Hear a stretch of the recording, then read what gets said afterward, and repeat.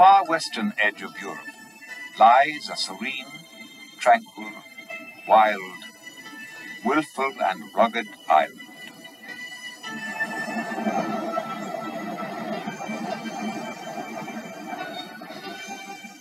An island of saints and scholars, an ancient place, rich in knowledge and yet still innocent. Its turbulent history has produced a spiritual people, justly famed for their warmth, charm, and gentle humor. They also share a passionate love for their homeland and, near or far, carry in their hearts its 40 shades of green.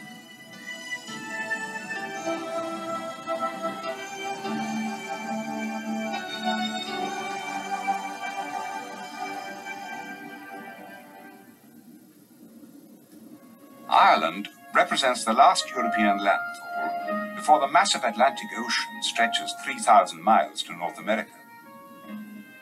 To the east lies its powerful neighbor, England.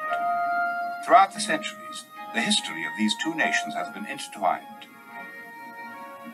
26 counties in the south form the Republic of Ireland, and 6 counties in the north are still a part of the United Kingdom. Ireland has a population of 5 million.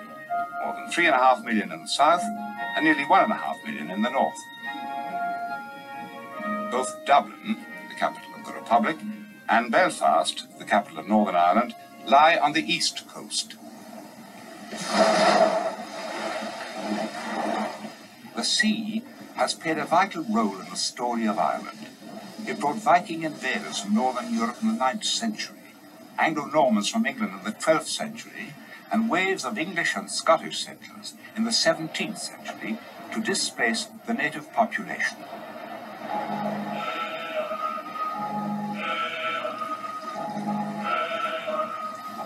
There is evidence that men lived on this island as far back as 6000 BC.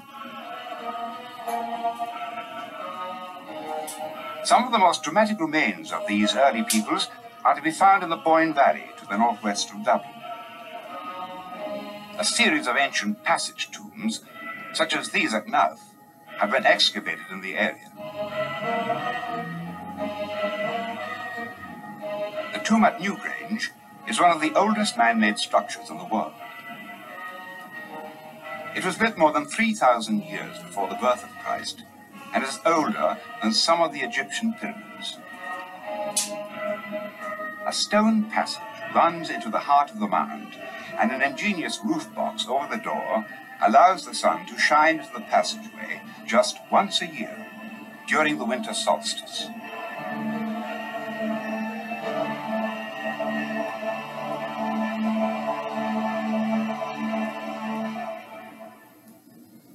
Little is known of the history of these early peoples, but there are stories. In Ireland there are always stories.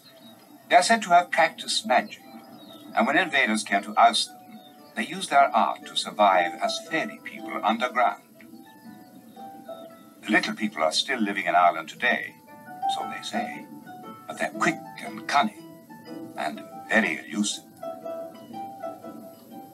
The invaders were the Celts, a wandering, warlike, artistic people who had undertaken the arduous journey from Central Europe. The modern population are their descendants, and their creative spirit and love of music survives to this day.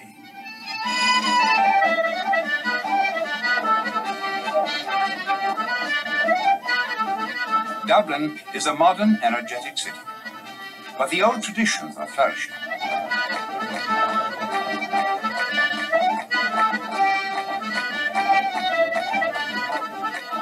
Music and dance are part of the way of life in Ireland, and Dubliners know how to enjoy themselves. During Irish festivals, the city centre is sometimes closed to traffic. The pressures of 20th century life are temporarily suspended so that people can literally dance in the streets.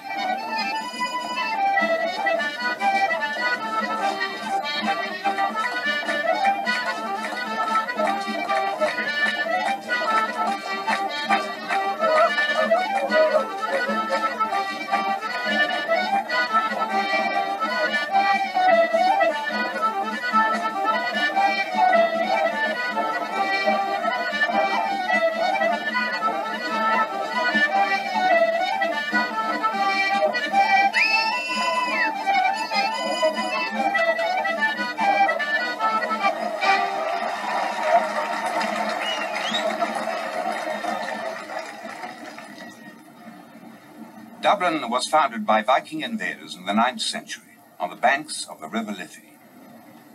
The river bisects the city, and there is some healthy rivalry between the Dubliners who live on the north side and those who live on the south. They are linked by a series of elegant bridges. The charming Halfpenny Bridge was given its name because of the amount once charged to cross. During the 17th and 18th centuries, English influence became established in Ireland.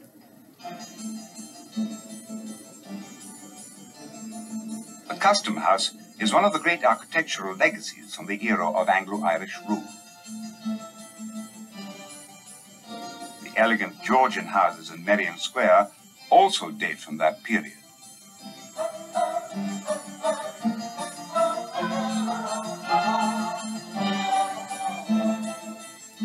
During that era, Dublin became a cultural centre. The National Gallery of Ireland is still one of the finest galleries in Europe.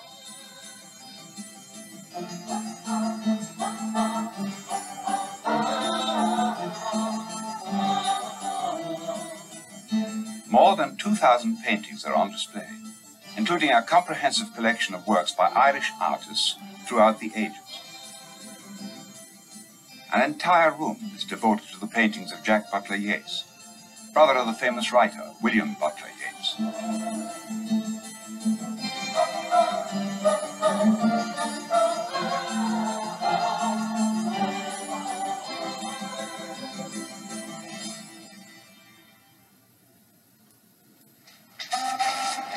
In 1916, the Irish rose up against British rule.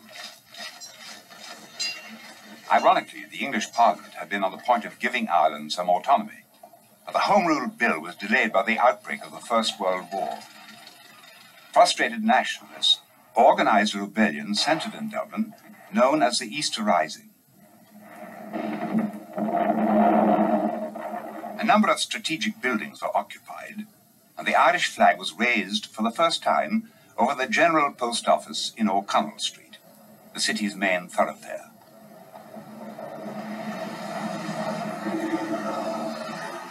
Many of the city landmarks are still strongly associated with the Rising. The Shelbourne Hotel was the site for one of the first drafts of the Irish Constitution. The hotel overlooks St. Stephen's Green, the scene of military action during the rebellion.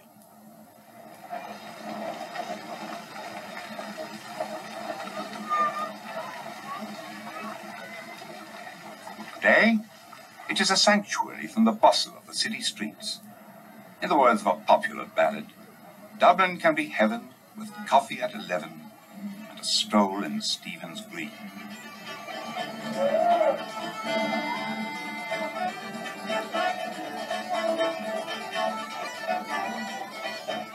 A short distance from the Green is one of the city's most fashionable shopping centres, Grafton Street, a popular haunt for street artists and musicians.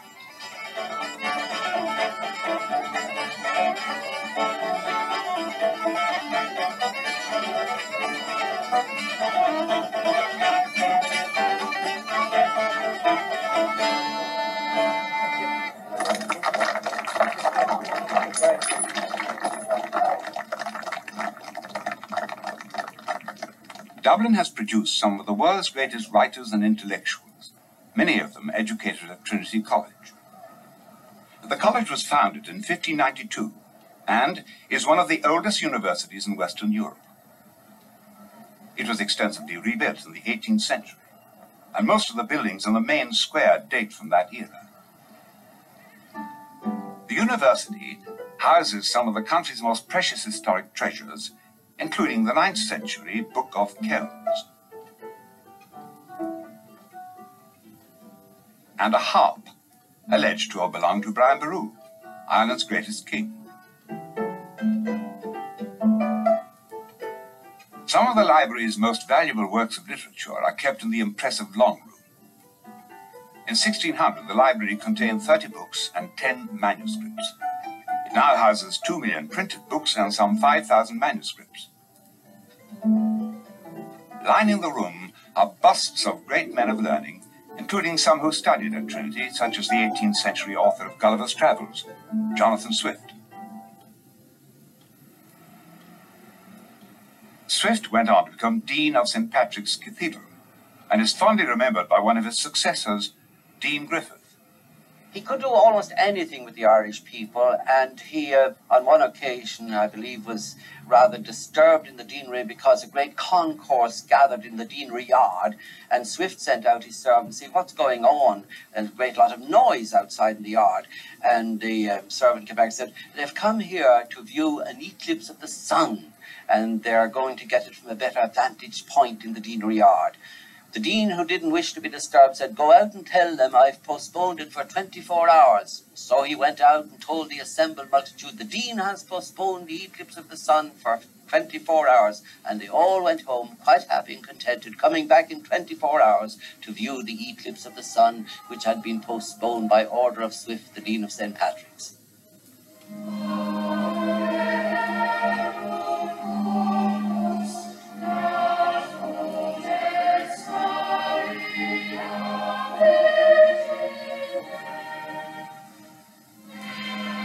The cathedral was built in the 12th century on the site where St. Patrick is said to have baptized converts in the year 450 AD. According to local legend, the patron saint of Ireland struck the ground with his staff and water gushed forth from the earth. Since that day, the site has been a place of worship. St. Patrick's was extensively restored in the 19th century using funds provided by Guinness, the country's most famous family.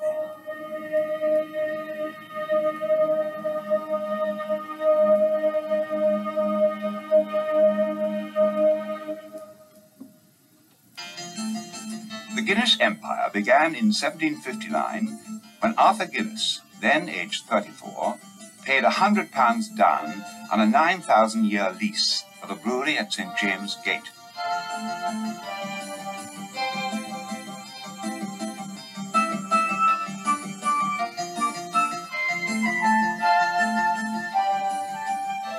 By the beginning of the 20th century, the brewery had become the largest in the world and was almost a city within a city. 250,000 barrels were once stacked in the cooperage yard, each one of them made by hand.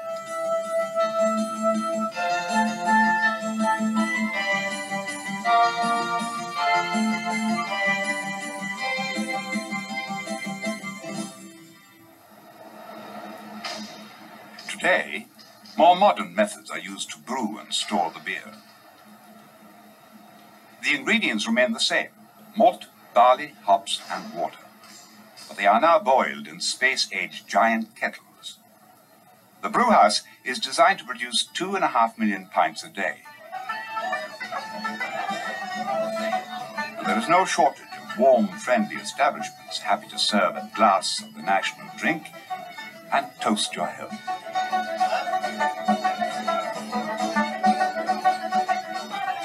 The toasts are as Irish as the beer. May the roof above us never fall in, and the friends beneath it never fall out. Or, may you be in heaven for half an hour before the devil knows you're dead.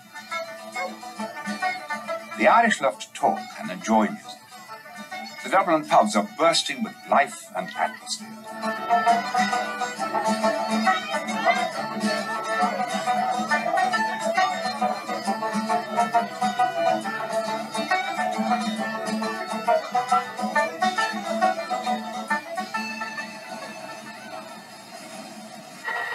Many ancient folk instruments are used today by Irish musicians, but the queen of them all, and the one adopted as Ireland's national symbol, is the harp.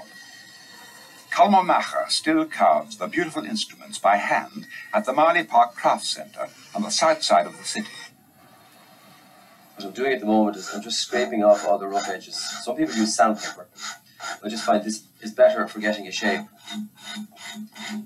It also puts a nice finish on the curves.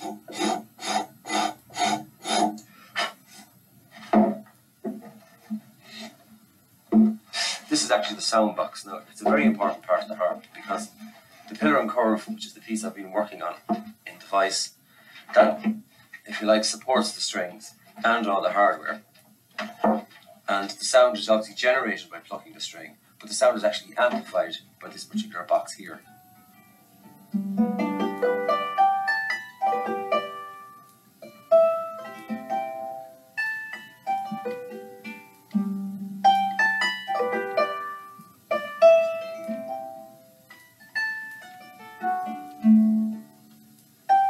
Colum's skill, care and patience are rewarded when the harp is finally ready. Although he can play himself, he prefers to enlist the help of an expert, Árni Nigul, to give life to his creation.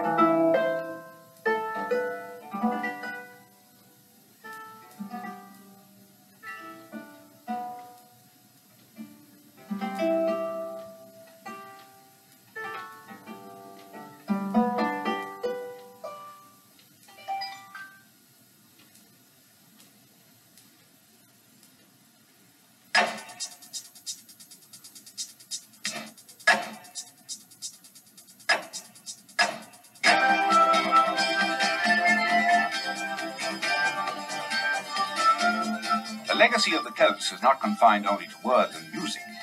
They also handed down to their descendants the fastest field team game in the world.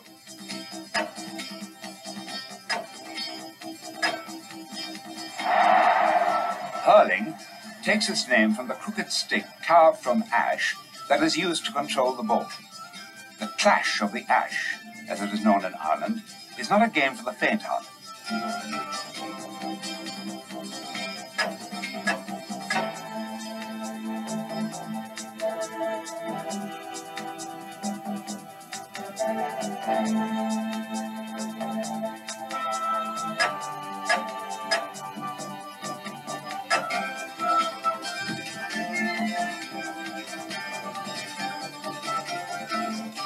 Hurling has been played in Ireland since prehistoric times, and ancient sagas tell of matches between warriors that went on for days.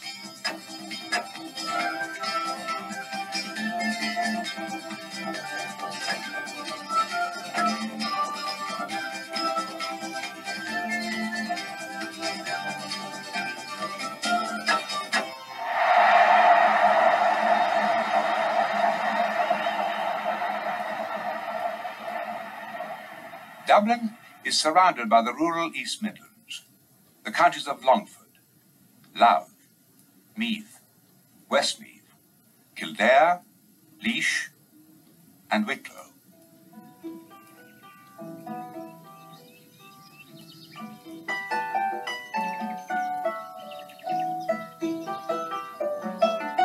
The wild, gentle beauty of the Wicklow Mountains can be experienced just a few miles south of the capital. The region is sparsely populated, the pace of life slow.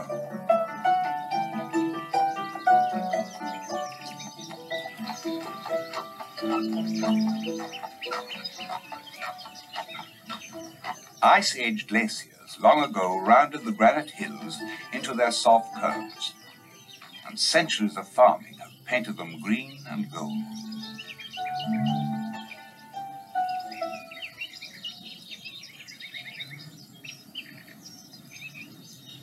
The glaciers carved deep, dark glens in the valley floor, and such a place was chosen for a monastic settlement by one of Ireland's great saints. Glendalough lies in the heart of the mountains in a secluded valley. St. Kevin is said to have discovered this beautiful retreat in the middle of the 6th century.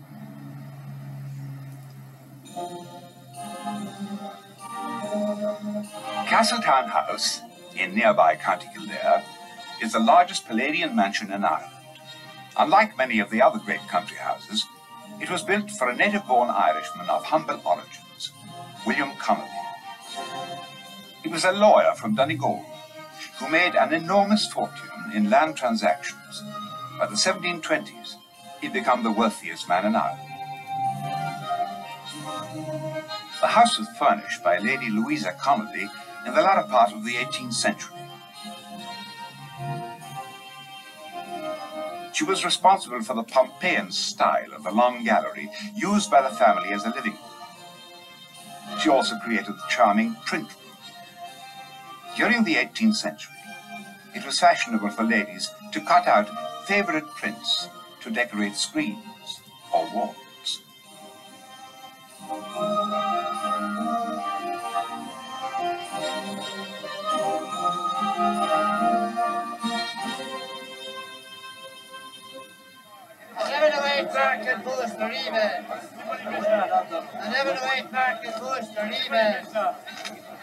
Ireland's love affair with the horse has at its heart the Curragh in County Kildare.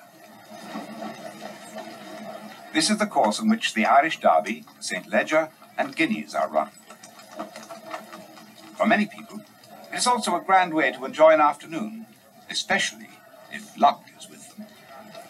Second race is only 24 hours. Who do you fancy? The two Wales fellas back.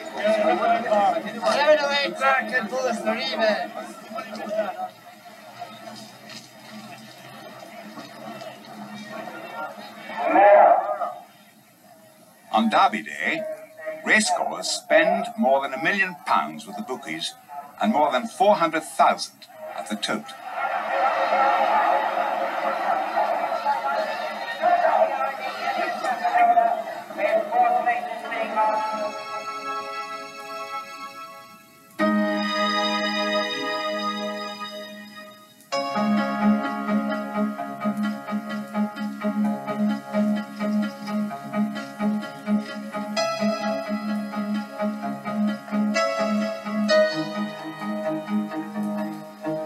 The Curragh extends over 4,000 acres and includes the stables of nearly 60 trailers.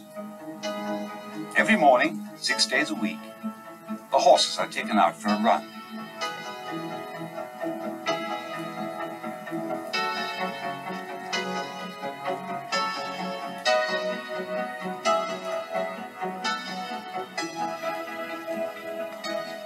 John Ox is one of the top trainers in Ireland and has won the St. Leger twice. A love of horses runs in the family. John took over the stables from his father. Since then, he has achieved great success and usually has more than 80 winners a year. The nearby National Stud has produced some of the greatest and most expensive horses in history. The cost of a stallion can run into 7 figures.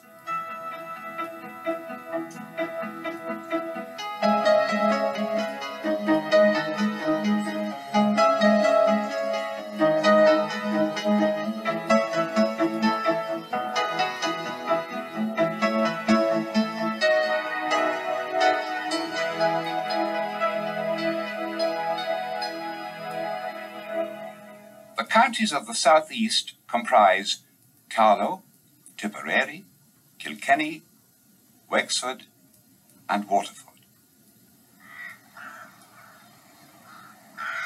Sandy beaches and rolling farmland characterize the southern coastline in County Waterford. The ruins of probably the oldest Christian settlement in Ireland rise above the beach at Ardmore. The site was established at the beginning of the Middle Ages by St. Declan. He is said to have arrived here and preached Christianity even before St. Patrick began his mission further north. The unusual stone carvings on the cathedral wall were fashioned about 1,000 years ago. The 97-foot round tower is one of the most perfect in the country. They were used to store valuables and as watchtowers to warn of a Viking attack. In cases of extreme necessity, the monks would take refuge inside.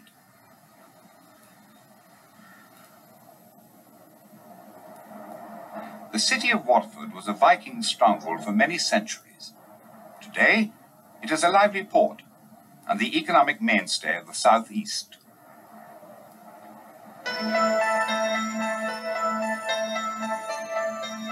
The name Waterford has become associated throughout the world with the city's famous crystal.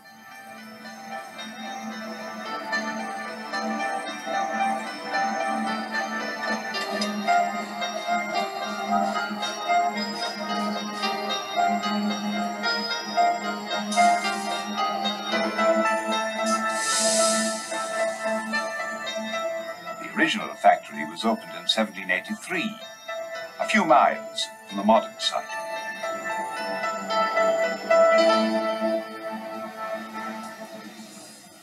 Cutting is a skill that takes years of rigorous training to perfect. Each incision must be exactly the right depth. Too deep, and a piece that has taken weeks of patient work will have to be discarded. The reward for the centuries of knowledge, years of training, and weeks of skilled effort is simply the beauty of shimmering light.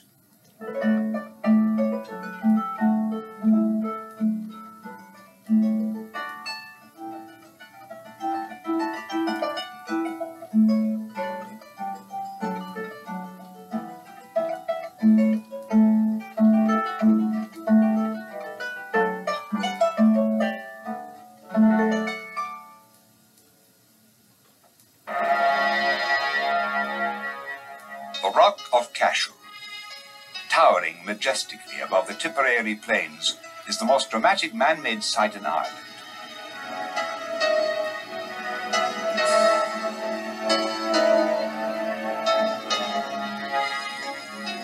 Seat of the ancient High Kings of Munster, the Rock is a magnificent complex of proud and lofty ruins.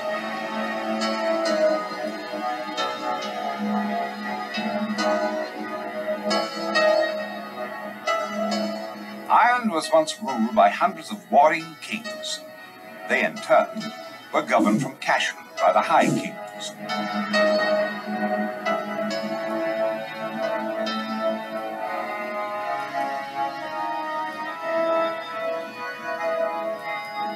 St. Patrick arrived at Cashel in the 5th century and wasted no time in converting the king. In the course of the baptismal ceremony, St. Patrick inadvertently drove his staff through the monarch's foot. Assuming the pain to be part of the ritual, the king bore it without complaint. A partnership between church and state was formed.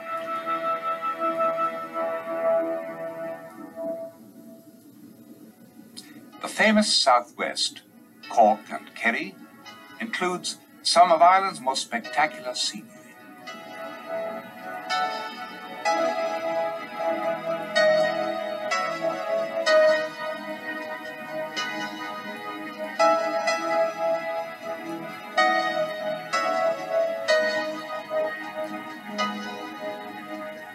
The magnificent Ring of Kerry winds for 110 miles along the coast of the Iveira Peninsula through some of Europe's most breathtaking vistas. Long strips of golden sand curve towards the moody ocean like shimmering necklaces.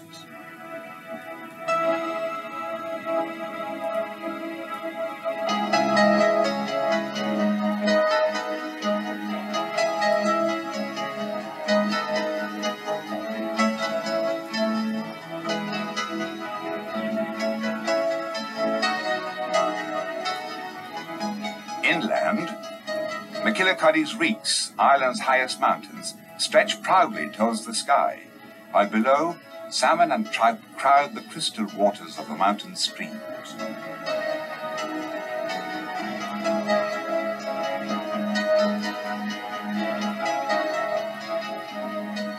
To the north, the wild and rugged Dingle Peninsula juts defiantly towards the Atlantic.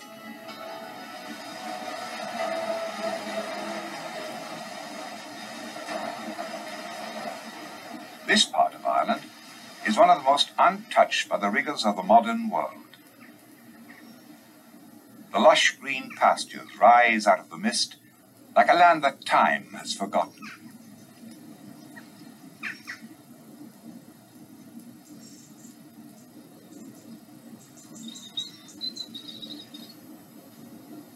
This part of Kerry is rich in historical remains.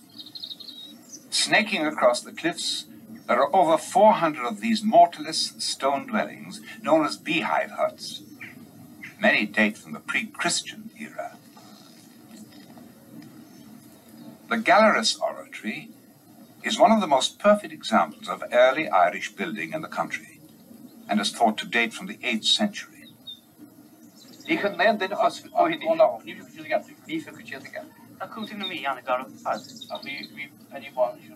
Dingle is a warm and very Irish place, one of the few remaining outposts where the native tongue is spoken as a first language.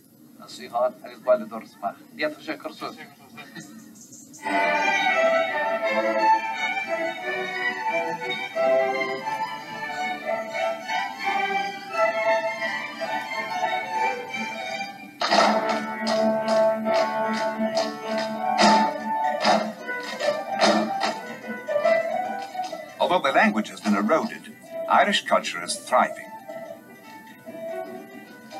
Traditional dances are absorbed into a modern treatment of the Síam Sha'Tíre Folk Theatre in Tralee, Kerry's largest town.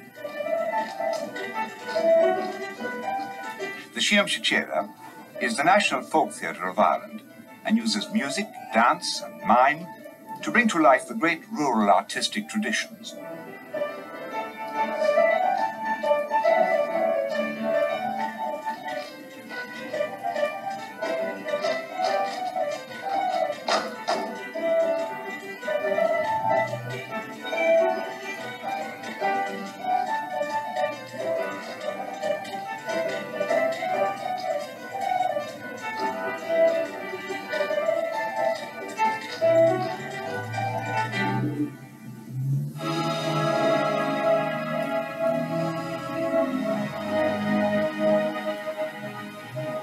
The shimmering lakes of Killarney have been an endless source of fascination and wonder for poets, artists and photographers.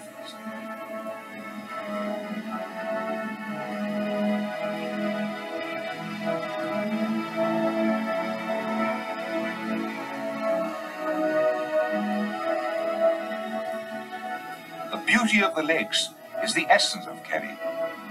Light playing on water, sudden rainbows arching through the clouds. Ice Age glaciers melted some 10,000 years ago, but not before they had gouged out great valley floors and scattered huge rocks across the landscape, as legend has it, like giants throwing stones.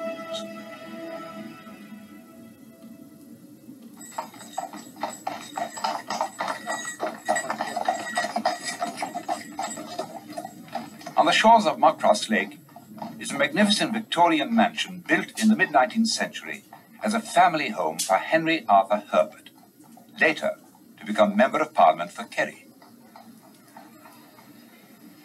The house is situated on a vast estate, now a national park, that includes acres of beautiful gardens and spacious grounds.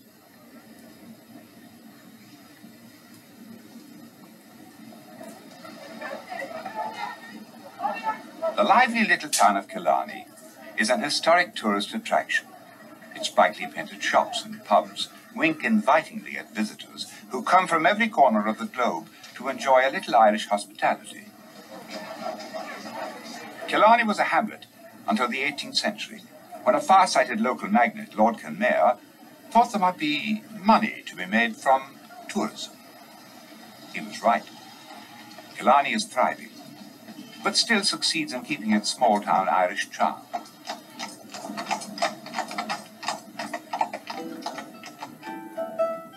Irish charm, otherwise known as the gift of the gab, can supposedly be acquired at Blarney Castle in County Cork. The 16th century owner of the castle was an expert at flattery and excuses.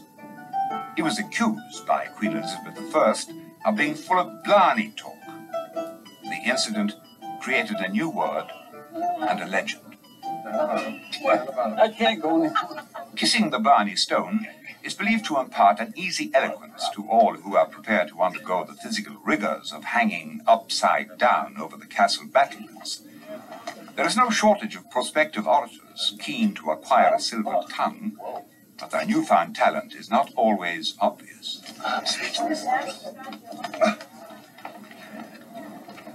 The castle is just 4 miles north of Cork, the second largest city in the Irish Republic and Dublin's friendliest rival. The name comes from a Gaelic word, Corkig, meaning a marshy place. The city stands on what was originally marshland created by the River Lee. All the main streets and thoroughfares of modern Cork were once canals and waterways. In the 19th century, the city achieved great wealth, principally from the export of fresh local butter to the best tables in Europe. For the rural poor, however, the 19th century brought one of the greatest tragedies in Irish history.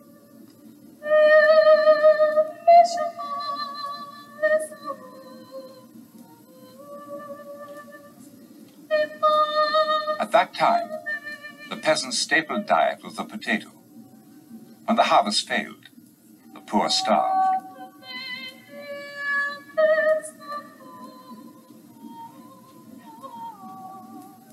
A potato blight in 1845 destroyed the crop and led to what is now known as the Great Famine.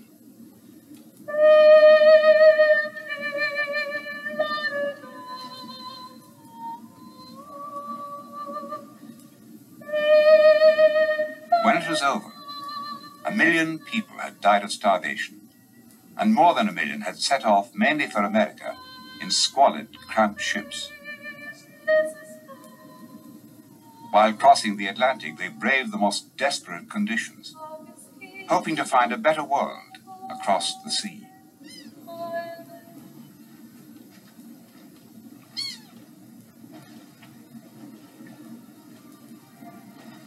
The Ireland of today is a better world, and one of the best places to enjoy its lively, friendly character is Kinsale to the south of Cork. A paradise for yachtsmen and sea anglers, this picturesque town is also famous for its gourmet restaurants and pubs.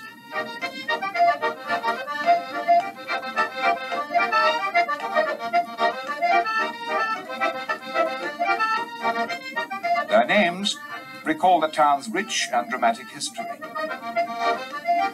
In 1601, the Irish and Spanish joined forces, but were defeated by the English.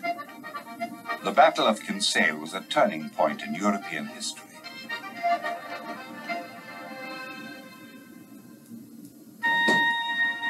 The principal counties of the Shannon region are Clare, Limerick, and Offaly. The area takes its name from the mighty river that snakes through the Midwest.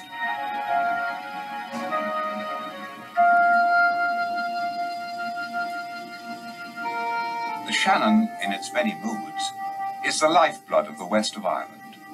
The combined length of the river and its tributaries is well over 1,000 miles.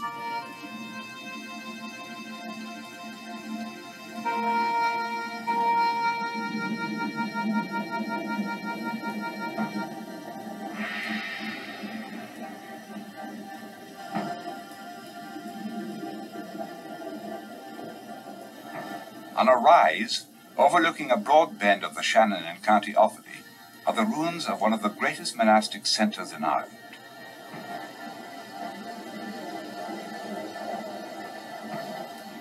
Clonmacnoise was founded by St. Kieran in the 6th century. At the height of its influence, it was one of the principal Christian seats of learning in Europe. Clonmacnoise is today a place of ethereal repose, where the voices of the past seem to whisper across the centuries.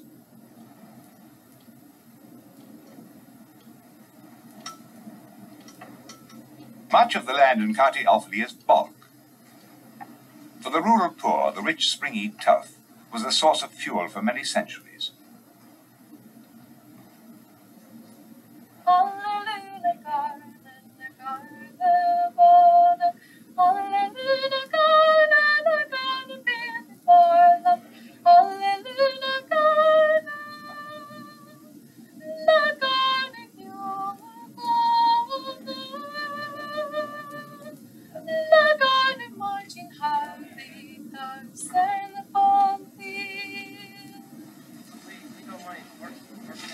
was cut into blocks and allowed to dry until it was ready to keep the home fires burning.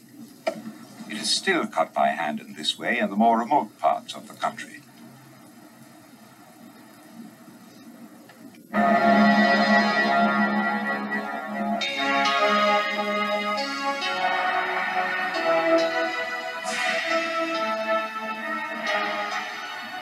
The flat central plains of Offaly are a dramatic contrast to the towering majesty of the Clare coastline.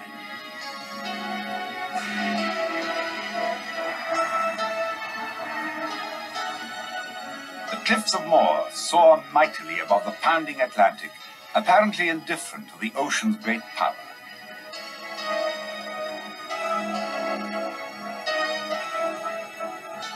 The 19th century lookout, O'Brien's Tower, marks their highest point, nearly 700 feet above the water. The cliffs extend for some 5 miles and form one of the grandest and most breathtaking coastlines in Europe.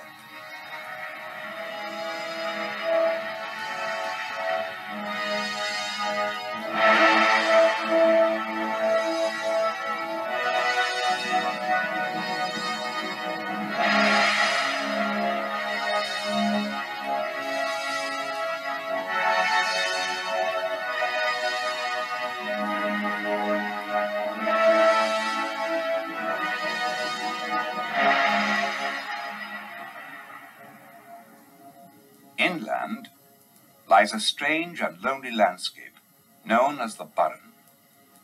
Stark grey limestone terraces snake across the landscape as if carved by some alien hand. Oliver Cromwell, who headed the English government in the 17th century and is famed for his brutal suppression of the Irish, gave a characteristic description of the Burren.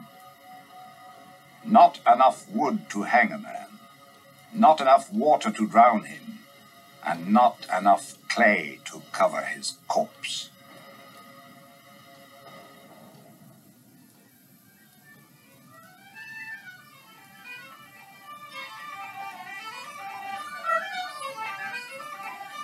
County Clare has a rich musical tradition, and Gus O'Connor's in the little village of Doonan has acquired a reputation as a meeting point for session musicians from all parts of Ireland.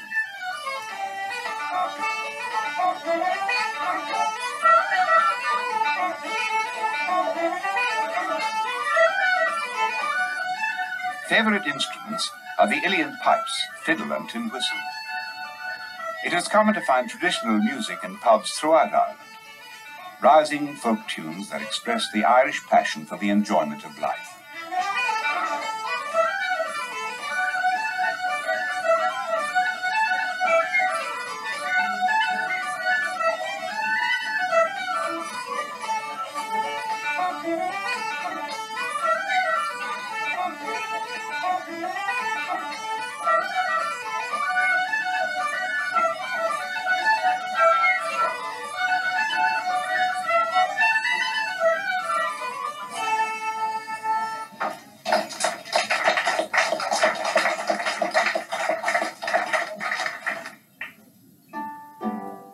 This part of the country is a land of castles. There are more than 900 in the counties of Clare, Limerick and Galway. Some, such as Dromoland Castle, have been turned into luxury hotels. Others, like the 16th century Craiganoan Castle, are a vehicle to display the richness of Irish history. The way ordinary people lived 1,000 years ago has been recreated at Craiganoan. The Celtic community would have herded cattle, grown grain, and hunted for food. Here, in the shelter of their ring fort, the women cooked over open peat fires and dyed sheep's wool using natural colour, such as elderberries. Bunratty is perhaps the most famous of all the castles in Ireland. This 15th century fortress lay ruined and derelict for hundreds of years until it was bought in 1954. The vast dining hall on the first floor is now a venue for nightly medieval banquets.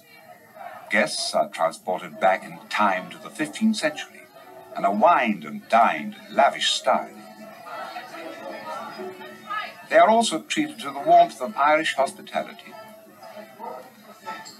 the wit of Irish storytelling, yet we are the movers and shapers of the world, forever it seems, and the purity of Irish melody.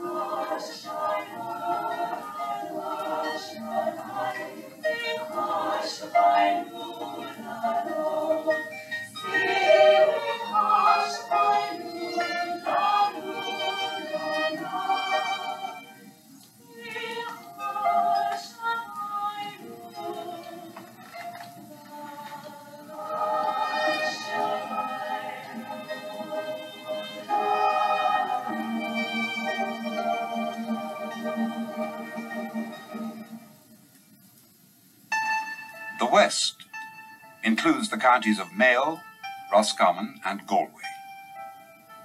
Connemara is the heartland of the Irish-speaking areas known as the Gaeltacht, and one of the most wild and rugged regions in Ireland.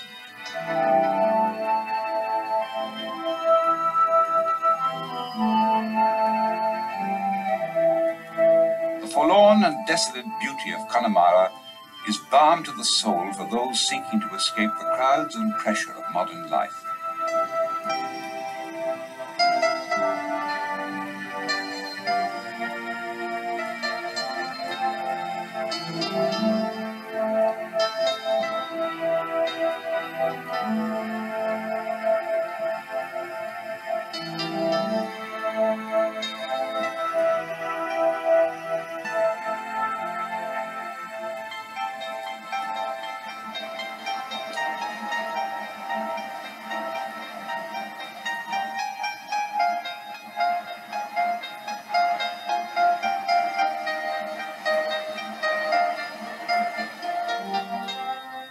For many hundreds of years, however, the magnificence of the scenery was lost on the men and women who scraped a meager living from the barren, stony soil.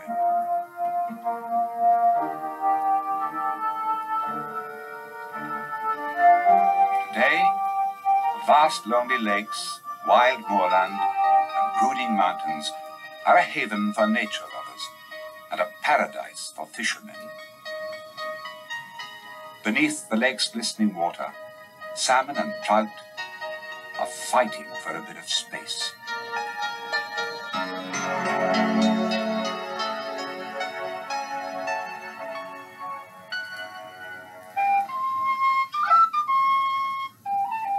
In past centuries, the people in this part of Ireland depended on a unique style of boat, known as the hooker, for the transportation of peat and livestock. There are no working boats left, but a restoration program has saved these unusual vessels from extinction. They are being rebuilt by local people keen to preserve their heritage, such as Jim Horgan.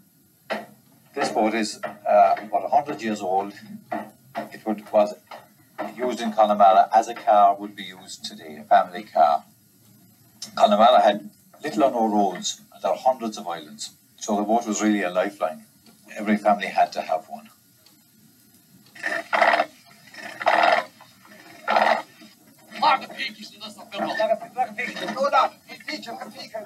During the summer, the distinctive sails can be seen again in the waters off the Connemara coast as the boats compete in the annual hooker races. Only Gaelic is spoken on board. It is an opportunity for the older members of the community to pass on knowledge and traditions, and for the young to learn.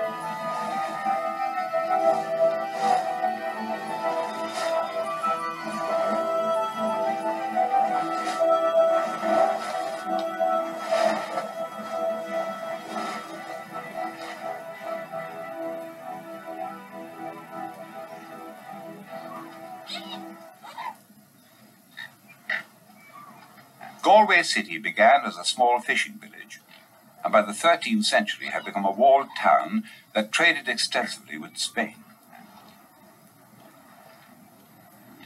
The Spanish Arch is all that remains of the walls. The Cladda fishing village, once a self-contained community with an elected mayor, no longer exists and has been absorbed into the suburbs of the city. The name, however, has survived. The distinctive Cladda ring design has become known throughout the world as a symbol of peace and friendship. The rings are still made by hand today at Falla's Jewellers in the center of the city. The method is believed to have been first used by a Galway goldsmith who acquired his skills in North Africa after being captured by pirates.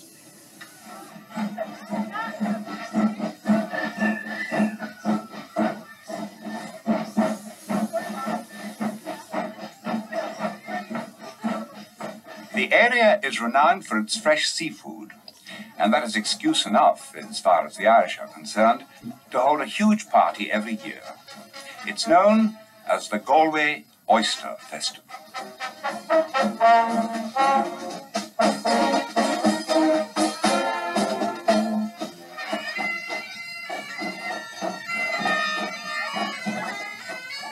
It's an international festival. That means anyone, whatever their nationality, can come to the party if they wish.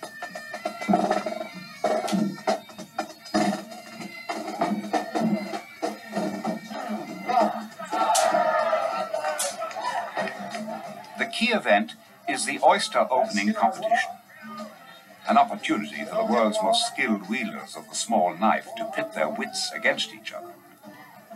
The rules are tough. Marks are deducted if even a drop of the contestant's blood is found in the oyster. Skinner now, what to do?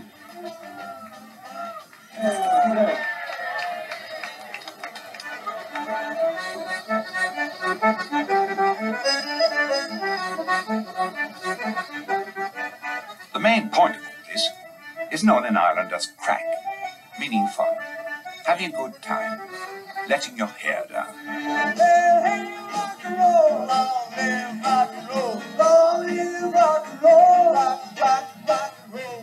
Ask any Irishman what he thinks of the Oyster Festival, and he'll tell you it's great crack.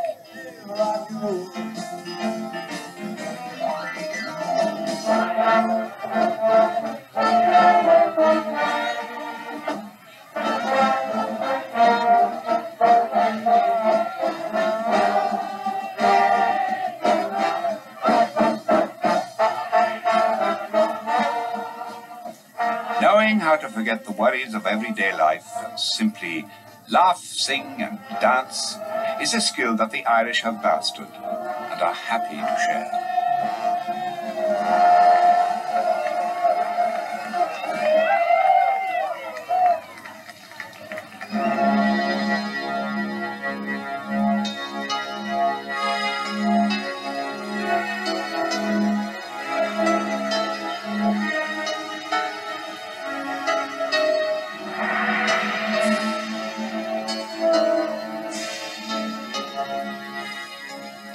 Across Galway Bay lie the ancient islands of Arran, home to many early Christian and pre-Christian remains.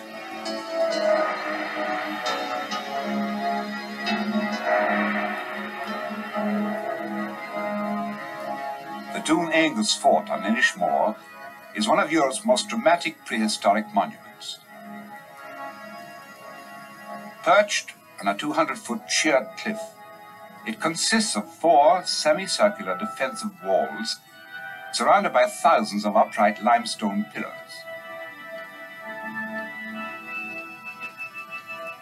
No one knows when it was built or why, but it is believed to be at least 3,000 years old. Arran is geologically an extension of the barren limestone rock of the Burren and County Clare. Over the centuries, the islanders have literally manufactured the soil out of sand and seaweed to grow meager crops for livestock. Like Connemara, there is no shortage of stones. The people have left their signature on the landscape, a complex labyrinth of winding stone walls.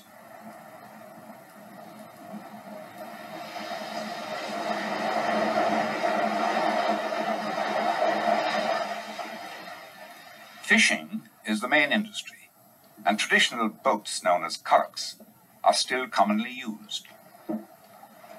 The canoe-style boats are made of tarred canvas stretched over wooden frames. They have been used on these islands for centuries and can cut through the water with impressive speed.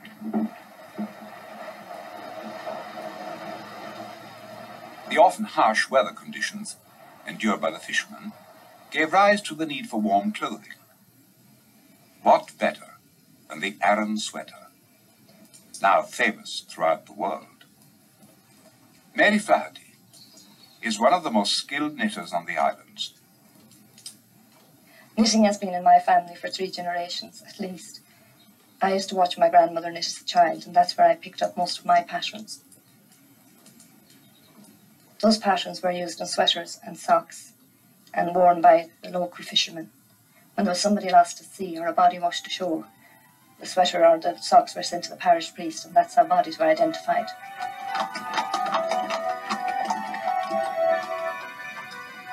The isolated position of the islands has preserved a traditional way of life.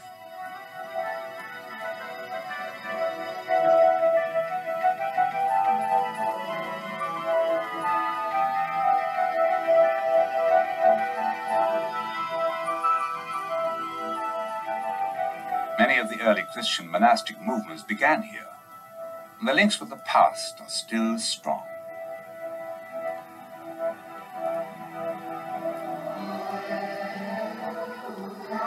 One of the most important modern religious sites in Ireland is the village of Knock in County Mayo.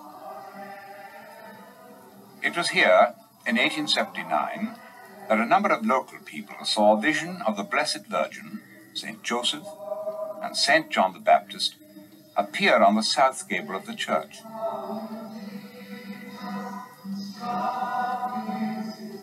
In 1976, a huge basilica was opened, capable of holding 15,000 people. The shrine now receives 1.5 million visitors a year, many of them invalids who have heard reports of miraculous cures.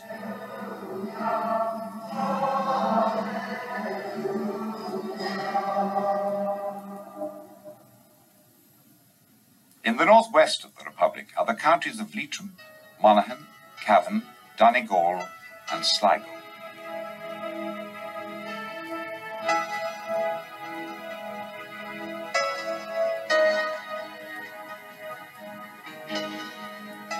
The Sligo landscape is one of stark and striking drama. This is Yeats' country. The poet William Butler Yeats and his artist brother Jack immortalized this land in the printed word and on canvas.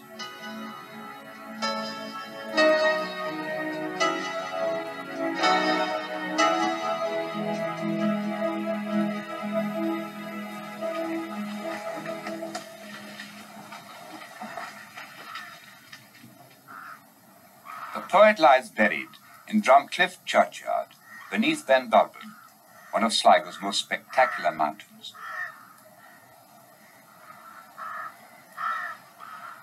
Before he died, Yeats wrote a poem about his own burial place. Under bare Ben Bulben's head, in Drumcliff churchyard, Yeats is laid. An ancestor was rector there long years ago. A church stands near. By the road, an ancient cross. No marble, no conventional phrase. On limestone, quarried near the spot, by his command, these words are cut. Cast a cold eye on life, on death. Horseman, pass by.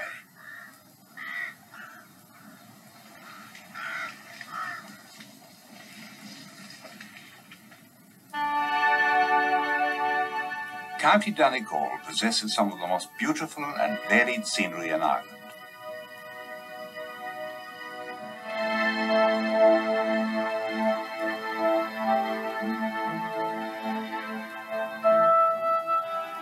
exposed to the full force of the Atlantic on 3 sides, the coastline is wild and rugged. Malin Head is the most northerly point in Ireland, though it is politically part of the south.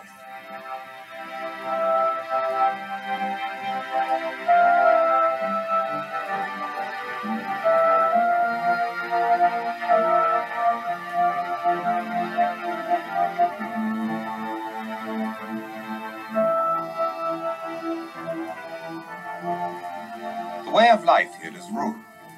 There are no cities or large towns. One of the main sources of income is the manufacture of high-quality tweed. The people are especially friendly. Irish is still spoken, and the old ways survive.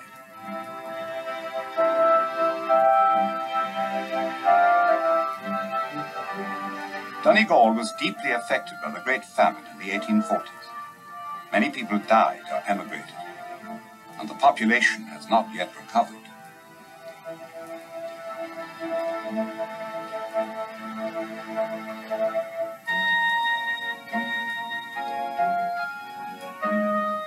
The 6 counties of Northern Ireland are Antrim, Down, Armagh, Derry, Tyrone and Fermanagh. They remained part of the United Kingdom in 1922, and the Irish Free State was established. The little town of Pettigo was literally split down the middle. Border follows the river through the centre of the town. They say it's full of bilingual fish. On the Donegal side, there's a statue commemorating the deaths of 4 Irish nationalists in 1922. And on the Fermanagh side, an oak tree commemorates a British victory during the Crimean War. The friction in Northern Ireland between the Protestant majority and the Catholic minority has resulted in some communal strife. Though this problem remains unresolved, the negative images are largely dispelled by the overwhelming warmth and hospitality of the people, and the great natural beauty of the region.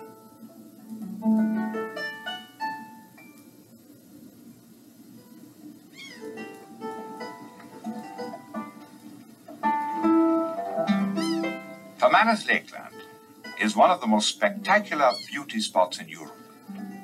1/3 of the county is underwater, and the centre is almost entirely covered by the vast waters of Lough Erne.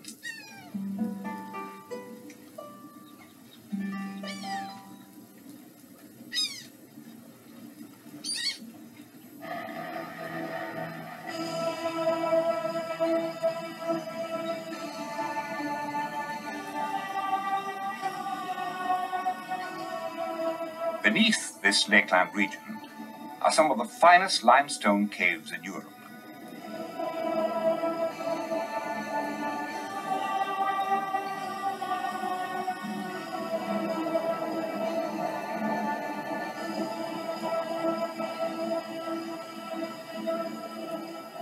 The Marble Arch Caves are a fantastic wonderland of glistening stalactites and mysterious bubbling rock formations.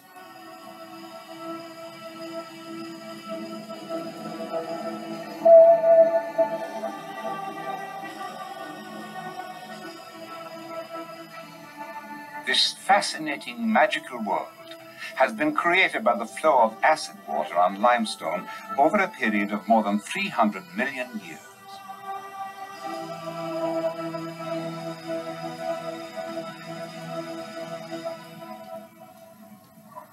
The city of Armagh was the seat of the Ulster kings for some 6 centuries. Today, it is home to the Irish leaders of both the Protestant Church of Ireland and the Roman Catholic Church.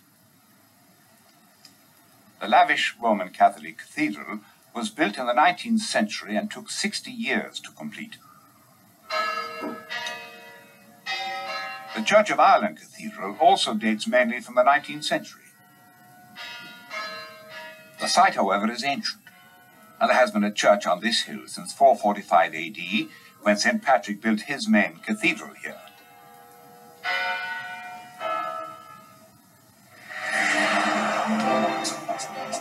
Drivers in County Armagh should be wary, as they may encounter the ancient game of road bowls.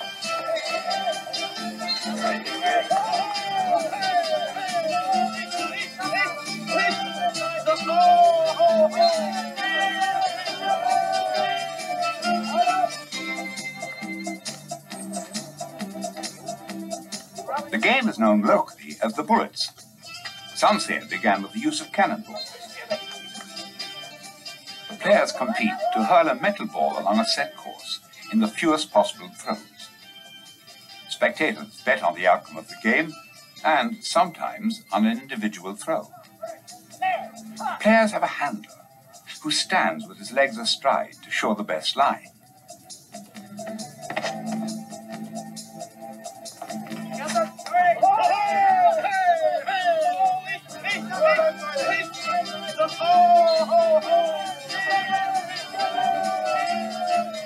The skill lies in negotiating the bends in the road, either by throwing the ball over the corner or curving the throw.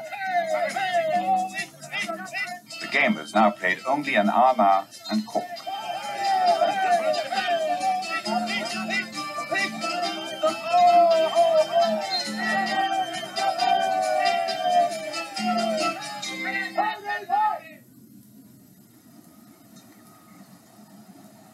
The city of Derry, also known as Londonderry, is situated on the River Foyle, surrounded by rolling countryside. The city's growth in the 17th century was financed by the wealthy trade guilds of London, and it was during this time that the prefix was added to its name. In 1614, the guilds created the last walled city in Europe. The 20-foot walls, complete with cannons, can still be seen today. The most famous siege took place in 1689 when local Protestant apprentice boys shut the gates against the Catholic forces of James II. More than 7,000 people died of starvation or disease in the subsequent blockade.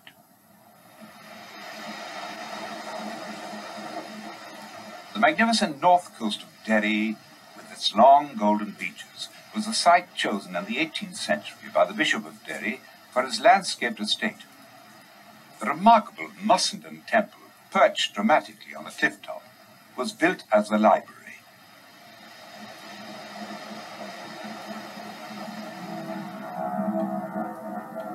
Legend says the giant Finn McCool built this massive staircase towards the sea so that he could visit his beloved in Scotland without getting his feet wet.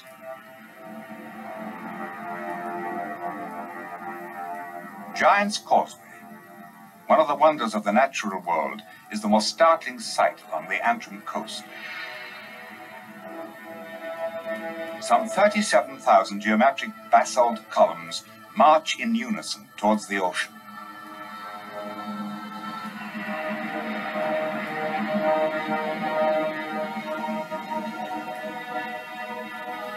Similar columns do in fact emerge on the other side of the sea in Scotland, giving credence to the story. For the more scientifically minded, the causeway was the result of volcanic lava cooling some 60 million years ago.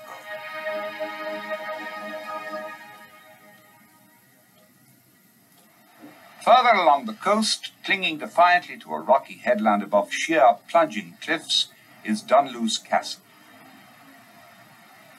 This dramatic ruin was once the stronghold of the fiery MacDonalds, the Earls of Antrim.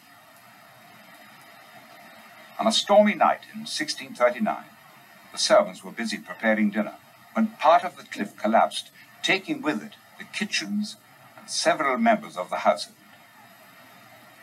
The castle somehow expresses the spirit of the Irish, fearless, determined, wild and romantic. A few miles from Dunluce is the world's oldest distillery, Bushmills, in operation since 1608. The malt whisky is made from barley and local water. The spirit is left to mature for up to 12 years in these oak casks. There are 7,000 of them, each holding 50 gallons. The smell of alcohol they emit is staggering. and is known at the distillery as the Angel's Share. It's probably a good idea to keep the Bushmills tasting session down to a minimum before negotiating the rope bridge at nearby Carrick-a-Reed. The fragile bridge sways across a 60-foot chasm above an 80-foot drop into the sea below.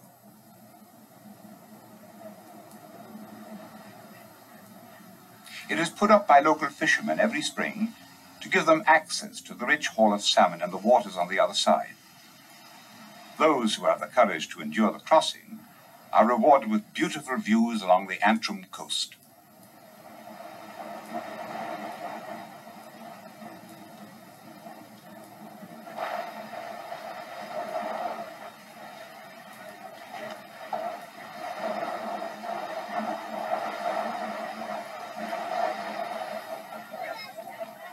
One of the highlights of the year for the people of Antrim is the Owl Lammas Fair, held each August at Ballycastle on the northern coast. The fair combines business with pleasure. Farmers take the opportunity to trade their horses and ponies.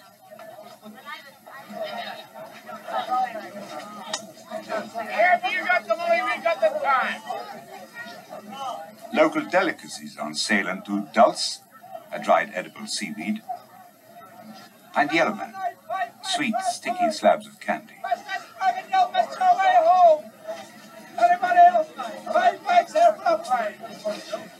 The exact origin of the fair is uncertain, but it is one of the oldest in Ireland, dating back to the early part of the 17th century.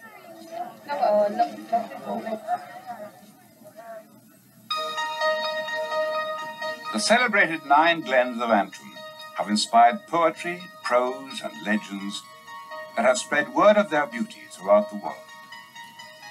The queen of them all is Glenariff, a vast sweeping valley carved out in the Ice Age.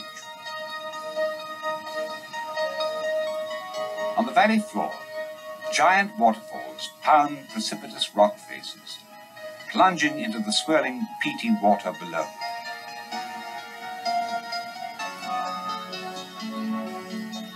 Their Celtic names have survived through the centuries. This is Es Nalarach, meaning the fall of the mare.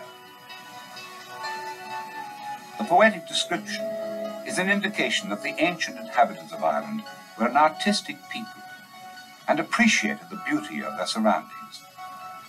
In Glenariff, that beauty remains unsullied by time or people.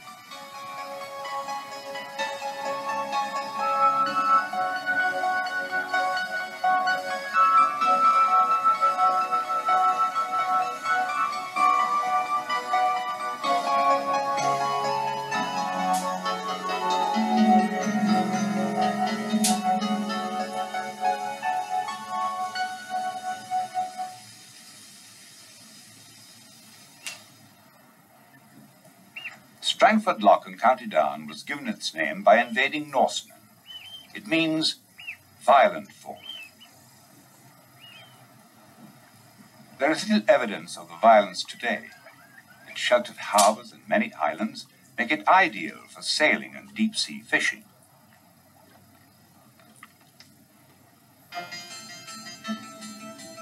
At the mouth of the loch is Castle Ward, a unique 18th century house set in a 700-acre estate. The house is divided into 2 distinct styles, neoclassical at the front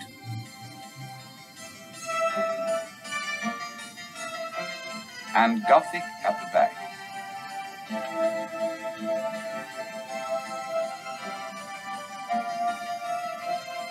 Bernard Ward, the first Viscount Bangor, could not agree with his wife Anne on the question of architectural taste.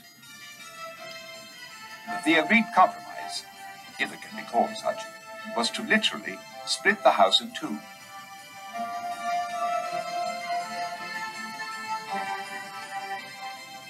The Viscount's neoclassical taste is reflected in the interior design at the front of the house.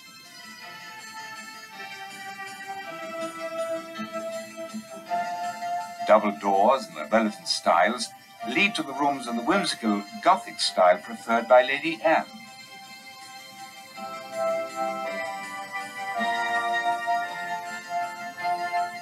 The compromise apparently did not work, and Lady Anne eventually left her husband for good.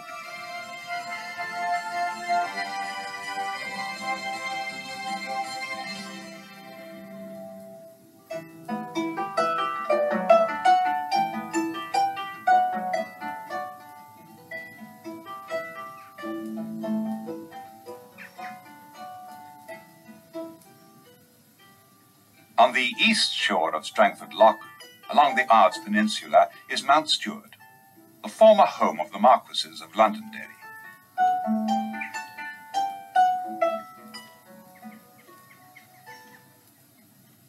The fairy tale gardens were designed by Edith, Lady Londonderry, and include an array of styles from all parts of the globe.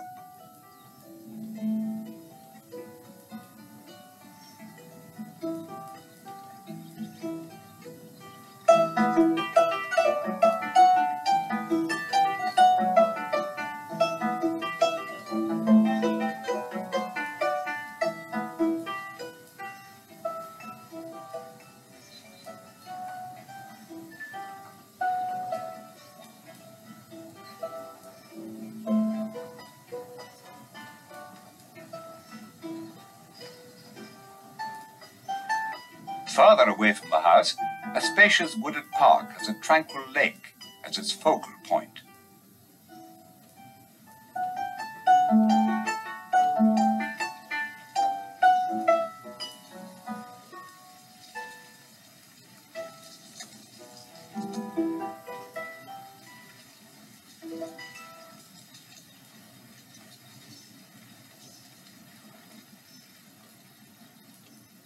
The mountains of Mourne sweep down to the sea, and they really do. The mountains curve in a neat ring a short distance from the coast.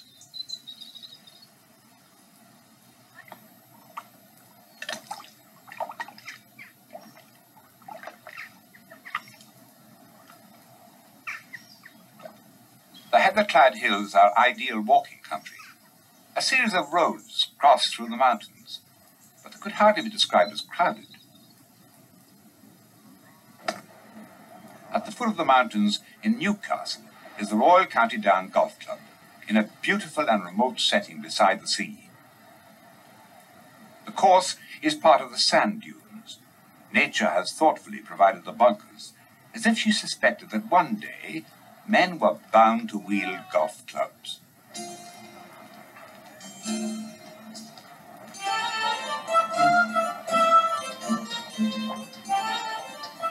Belfast is one of the youngest capital cities in the world and has experienced some of the fastest growth in history.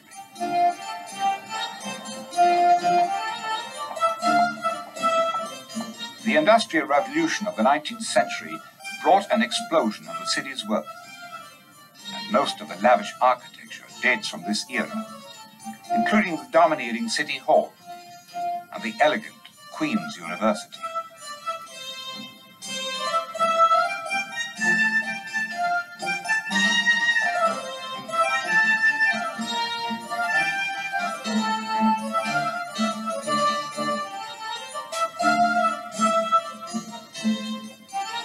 On the outskirts of the city are the magnificent Parliament buildings at Stormont, set in 300 acres of fine grounds.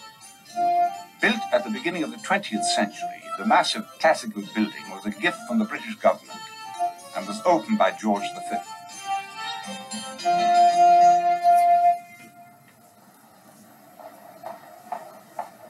Although there has been friction between the different communities in the city, the people are warm and friendly. Pubs are inviting, and Belfast is always ready to find an excuse for a celebration.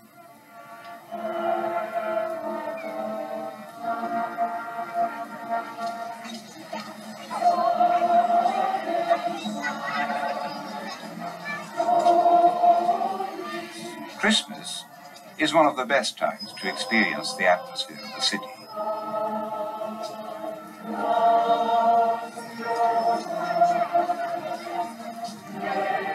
Carol services provide a good opportunity for the different communities to get together for a song or two. Differences are temporarily forgotten. People of all ages, both Protestant and Catholic, unite to enjoy the harmony of the season.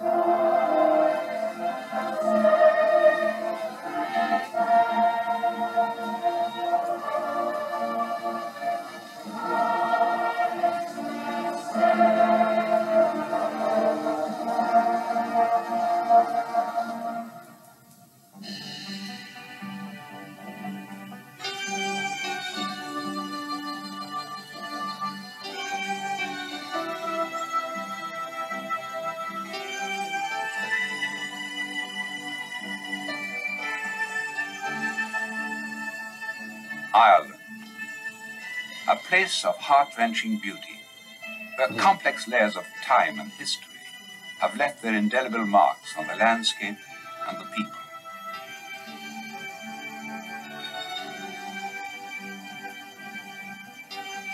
Ireland, where the fiery Celtic spirit is expressed in poetry, music, and dance.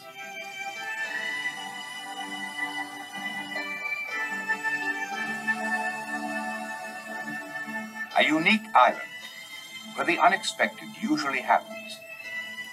A state of mind as much as a place. A country where life and laughter are never far away. And where there are no strangers, only future friends.